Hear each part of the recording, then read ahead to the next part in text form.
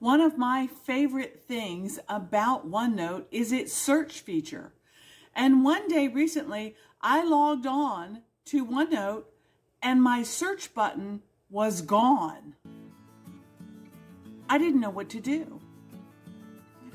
Stay with me and I'll show you what I did.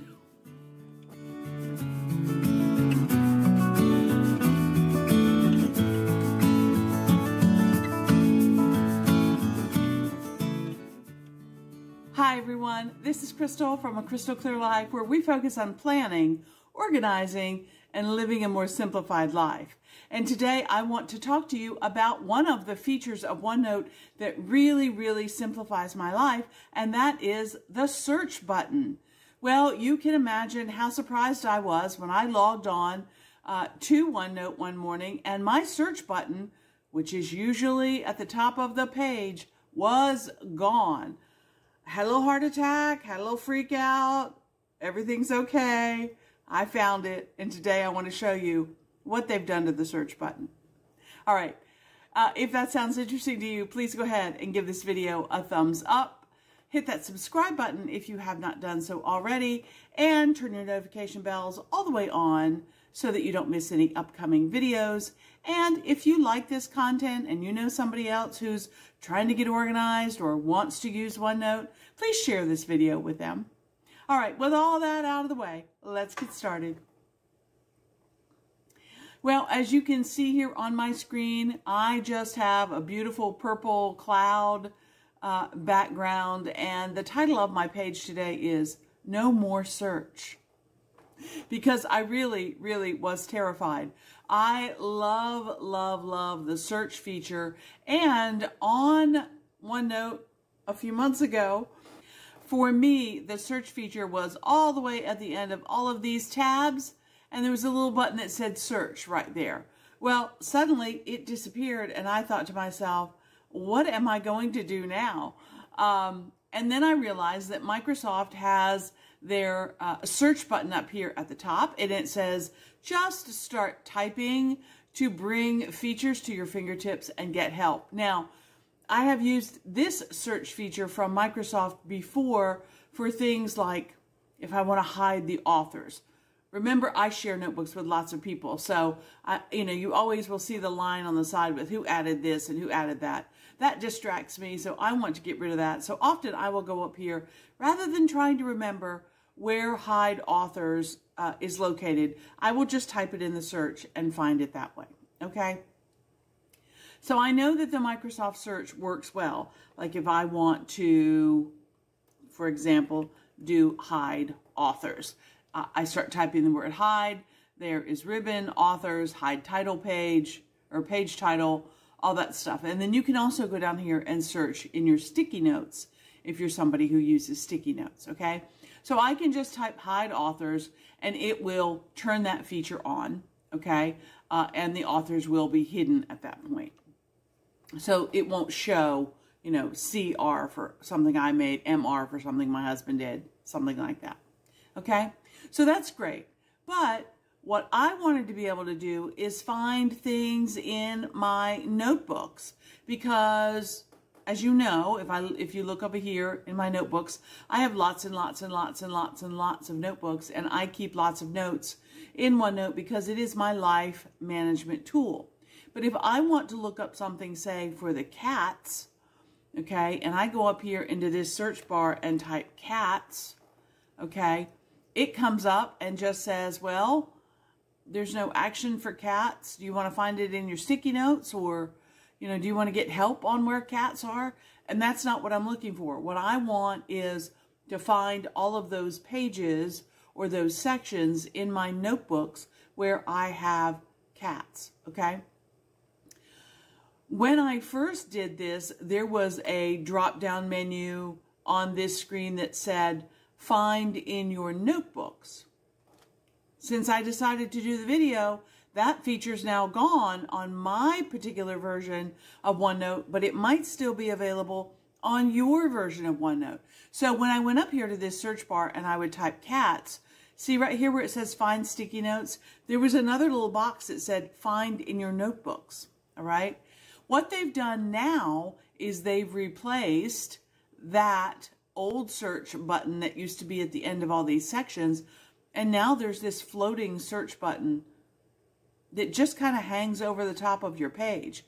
And if it says search notebooks. So here, if I type in cats, okay, you can see that the word cats appears in lots and lots of different places in my notebooks. So if you look here, it says recent pics. These were things that I used recently. And that's the page title that you see there. Right next to that page title is the notebook where that is located. So if you take a quick glance down here at all the things that I have searched, my book journal has something about cats. My notebook in the sticker section has something about cats. My 2024 planner, 23 planner, my book journal again, my personal notebook again, 2021, and so on and so on. And I can scroll down where the word cats appears on a page, and you see how many times I have the word cat, because I am a cat owner lots and lots and lots and lots and lots of times, okay? Now, the nice thing is that you can click on one of these pages, okay, and go see what that page is about, but you don't lose all of your search features. Is this the page I was looking for? No. Click on the next one. Is this the page I was looking for? Yes. Okay. So I love that fact about the search feature, that you don't actually lose your search results. You can just keep them right here. You know, it kind of hovers on top, and then you can jump to those different pages and see the one that you're looking for. Okay. I think that's great. Let's see. Another thing that I want to tell you about the search feature is that you can have different options. So you'll notice that there's a little drop-down menu here. And that drop-down menu says, find that word on this particular page. Let's say you have a big page that has lots and lots of information on it. And you might be looking for, you know, maybe it's your travel plan page for an upcoming summer vacation. And you're just looking for the word hotel, okay, on that page. Because you know you've got all your stuff in one page. You just can't find it, okay? So you can search just on that one page. You can search in just a section, right? So I could just look up here in months or student notes or math or something like that. I could look in a section group, meaning if you're somebody who nests your sections, so you might have a folder that says math, right, if you're a teacher, and then underneath of math, you have subsections for each chapter that you're teaching from your book. Okay, so you might want to be able to search that whole section group, okay? Or you can search this whole notebook. What I tend to default to is all notebooks, because I find that sometimes if I'm on my phone and I save something in Quick Notes, or if I'm on my iPad or something, I may not make sure that that page gets exactly where it needs to be, but the search feature will let me find it if I'm searching all of my notebooks that are open, okay? All right, and then you can set the default scope here. So all notebooks, if that's what I want as my default, I can click set default scope as default, and there it is. So every time I open this, it will search all notebooks. If I wanted it to change it to this section, okay, I could then say this section set as default, and then every time I went to type something or search something, you see it would search in this section only, okay? So that just is kind of convenient. I'm going to say all notebooks because that's what I like. All right. Now, so I think that's great. The one thing that I do not like is that the search button is sitting on the top of every page that I look at, okay? I would like it much better if it were up here next to help. Or I would like it much better if it were back here at the end of the sections. I do not like it floating on my pages.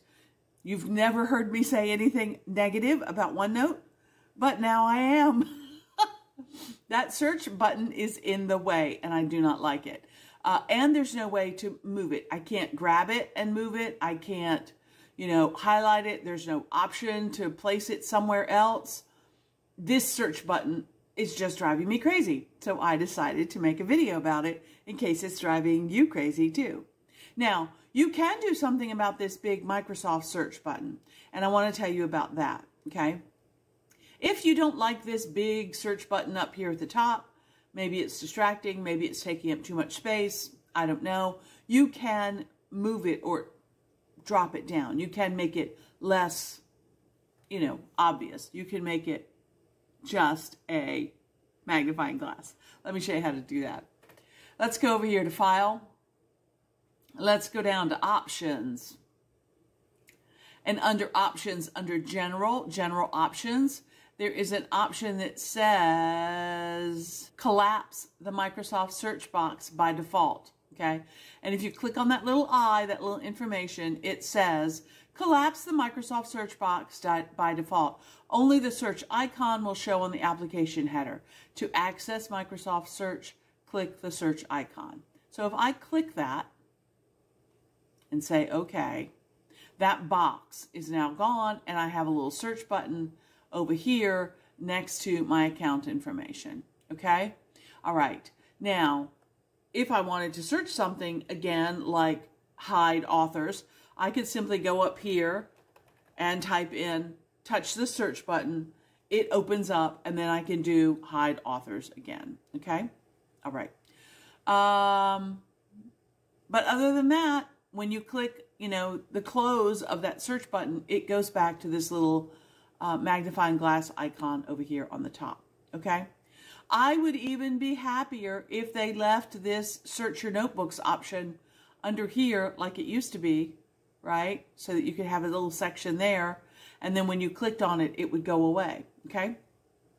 I don't know why it is there, but it is driving me nuts, all right? Now, there is an option to share feedback with Microsoft about OneNote. That's that little button right here under the X. And when you click on that, it opens up an email for you to send them information. And guess what I'm doing after I finish this video? You got it. I'm going to send them an email about this floating search bar and make some recommendations as to placement for that search bar on the page. I don't know why they moved it from the end of these sections. I don't know if it was because they wanted people to have more sections available, like I have a bunch of sections here. I'm not sure.